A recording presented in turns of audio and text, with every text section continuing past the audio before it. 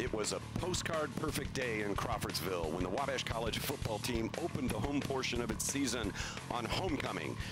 Little Giants hosted the Denison University Big Red, coming in undefeated with a high-powered offense led by Drew Dawkins. But Dawkins had trouble on this day. Here he's picked off by Pat Kelly. One of 2 interceptions on the day for Kelly and 3 for Dawkins, who came into the game having thrown no interceptions all season long. But the game really belonged to freshman quarterback Liam Thompson.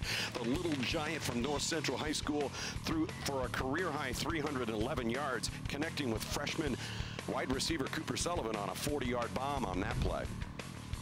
Liam also did great damage with his feet. Here you'll see him fake the handoff to Ike James, then scamper up the right sideline, 50 yards to pay dirt. That touchdown run from Liam Thompson gave Wabash a 7-3 lead early in the ballgame. But it was his arm that did even more damage. He finished 18 for 23 passing, 311 yards, and 2 touchdowns. Here, finding Cooper Sullivan again for a highlight reel catch, 27 yards for a touchdown that put the Little Giants ahead late in the 4th quarter. But it would be the senior running back, Isaac Avant, on senior day, who would put the final nail in the coffin, going 64 yards to pay dirt for a 34-20 Wabash win.